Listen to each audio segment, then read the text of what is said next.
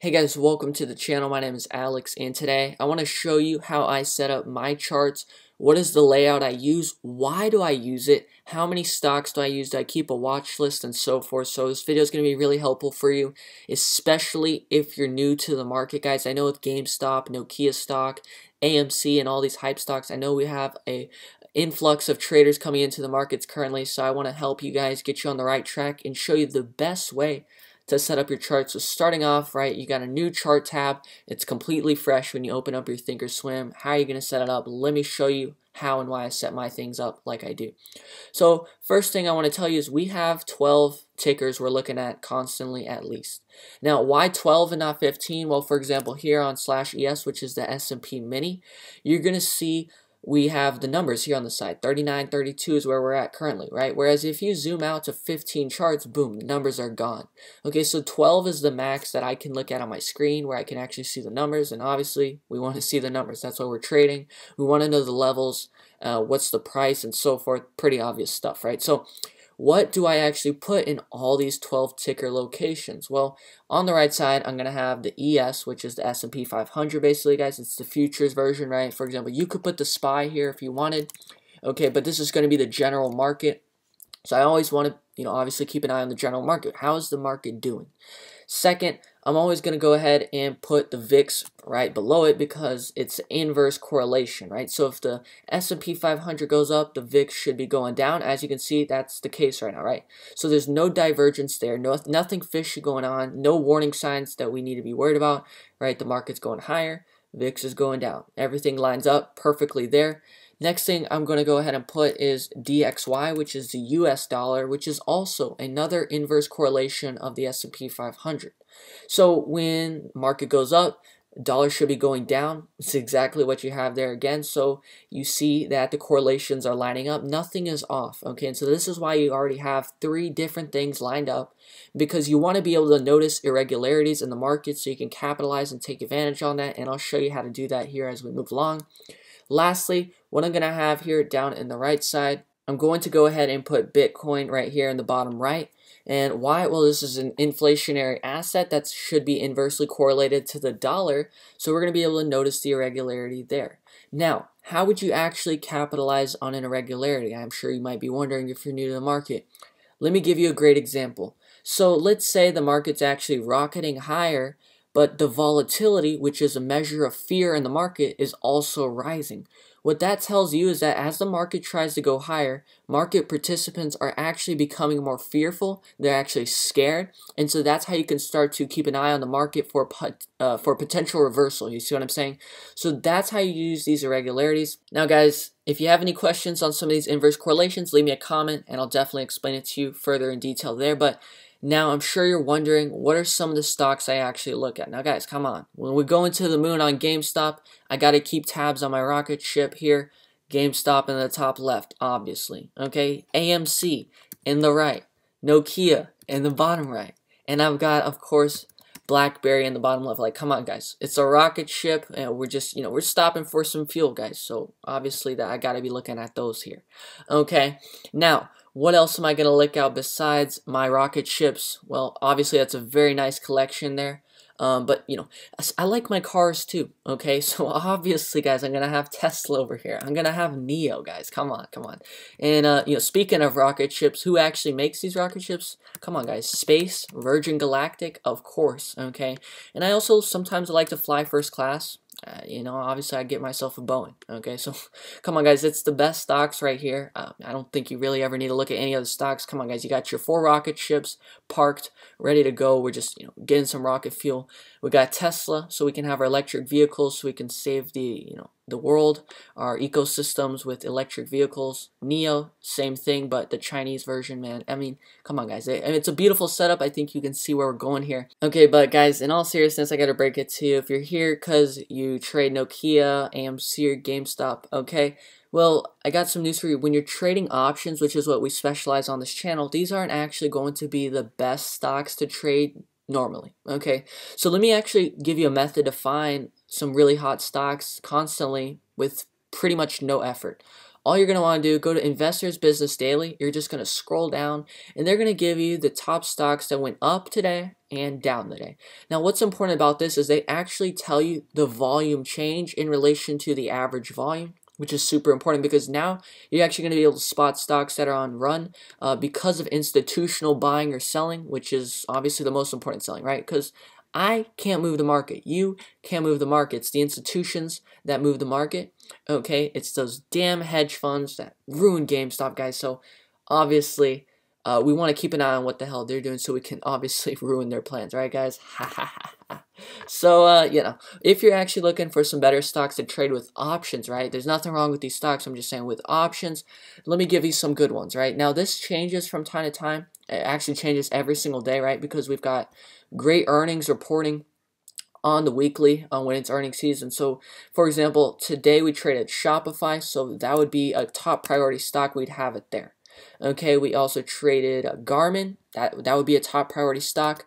That would be right there. So we like, you know, if you actually don't get this earnings table, we send this to your email every single week. So that's going to be the third link in the description. I can actually send you the most important stocks every single week straight to your inbox, so definitely check that out. But these are going to be our main focus every week when it's earnings season. But that being said, when it's not earnings season, when we have to rely solely on our chart reading skills, well, then we're going to be looking at stocks that aren't reporting earnings. And so how do you do that? Well, you have to be able to read charts to understand which stocks are going to be moving, which ones are going to drop, which ones are going to go higher. But that's how we, figure out our stocks. So we've got a big watch list. If you want me to go over a watch list video, let me know. We could probably do that, I'm sure. But, here I'm just going to give you some main stocks I like to trade probably, right? I like Amazon, good one to trade because it has a very high range, right? It can move a lot in a short amount of time, especially trading on a Friday that can make you a ton of money. Baidu, guys, that thing's been on the move crazy lately, so that would be a top priority stock currently. Tesla, we would probably keep that up. It's not a, it's a pretty good stock to keep in mind just because it's the institutional baby, okay? If they're taking out an institutional baby, a lot of times they'll be taken out of the other hot stocks, okay? Now, guys, in the bottom and the last three, obviously we're going to have GameStop because when you see GameStop take off to the moon, you want to see it take off 3 times so you can live the moment multiple times in one day. I mean, it's the best feeling ever. So obviously GameStop in the bottom 3. And that's what we've got for the setup. Just kidding.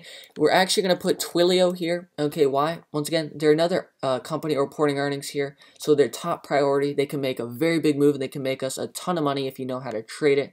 Okay, so for example, why is Twilio such a good stock to trade right now? Well, look at this guy. They just moved up 50 points in less than 20 minutes, where if you take a look at Nokia, these guys haven't even moved 1 point in 20 days, okay? They just moved 50 points in 20 minutes, right? So this is going to get you paid as an options trader, okay? Nokia, that's not going to get you paid as an options trader currently, okay? Your time will come later.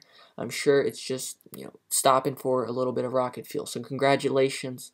I'm sure the tank is almost full, and I'm sure you're ready to take off, guys. Congratulations, Nokia, guys. But with that being said here, Twilio, going to be there. And then, obviously, GameStop. Well, we're actually going to switch that here. We're going to put NQ, which is the NASDAQ. And if you didn't know, maybe you're new, all good. NASDAQ is going to be a technology-focused sector. It's very fast-moving. It can really drop hard really quickly. It can also go higher really quickly.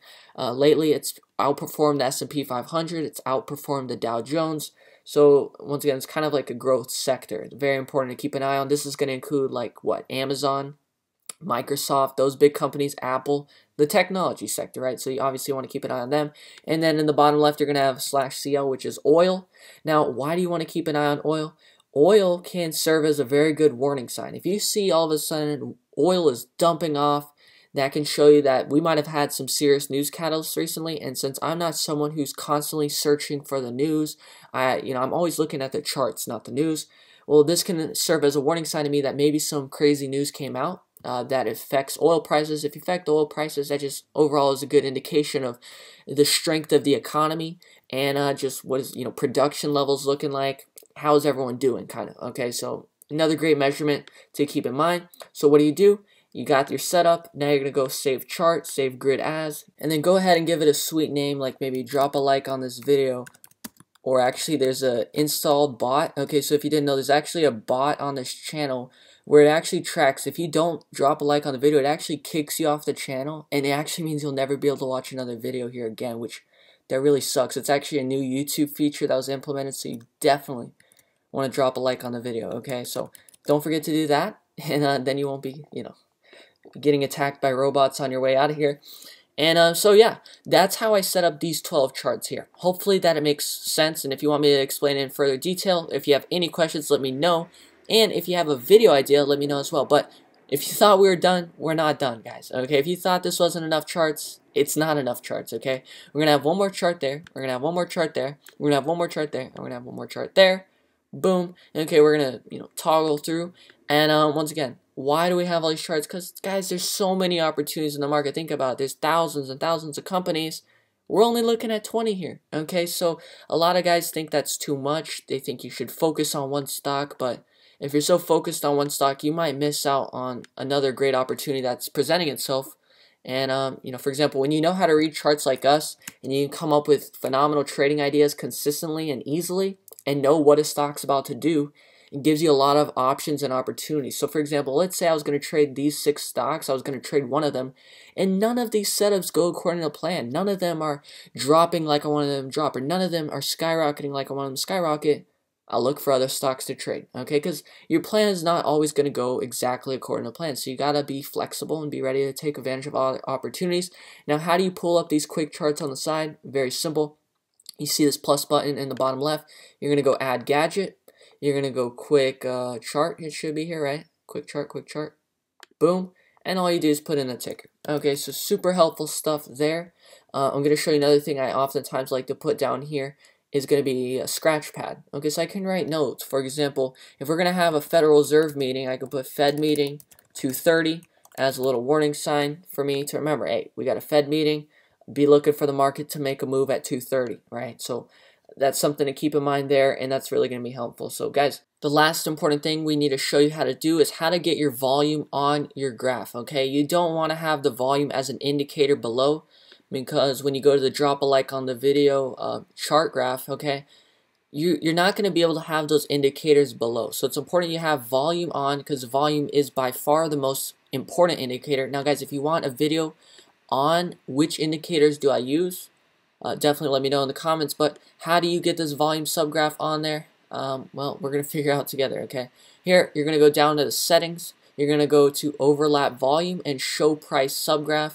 Okay, I'm pretty sure that's all you need to do. Okay, once you do that, you should see it pop up in blue, and I think you could change the color here. Now, guys, it's been a while since I did this beginner stuff, but you can find videos on how to actually set up the appearance. But here you can see, go to appearance, you can set the color, right? So if I want to change it to this bright blue, boom, done. Okay, so simple stuff. But guys, if maybe you want me to show you how to set up the appearance of your charts, or maybe which indicators do I use on an intraday time frame, how do I draw my levels, and so forth, guys, we're very flexible. We can do any video for you guys out there. Whatever you want, let me know. And then remember, guys, if you want this earnings table, which is going to give you the most important companies every single week, that's going to be the 3rd link in the description. And then if you want to learn how to read charts like a pro, that's going to be the 1st link in the description to our site. Now, guys, if you didn't know, maybe you're new to the channel, I actually trade for people who join our coaching program. But if you want to learn how to trade companies like this and put together winning trades, it's going to be through the Crash Trading Club, which is also through the 1st link in the description. Check it out, guys. We got plenty of options for you, whether you want to be an independent trader or whether you want me to actually guide you through every single trade and coach you. We've got all those options available for you. So looking forward to it, guys. It's if you're getting started, it's an exciting journey, and I'm really excited to take you on board. And I'm excited doing some work with you guys. So let's rock and roll, and I'll see you soon. Bye.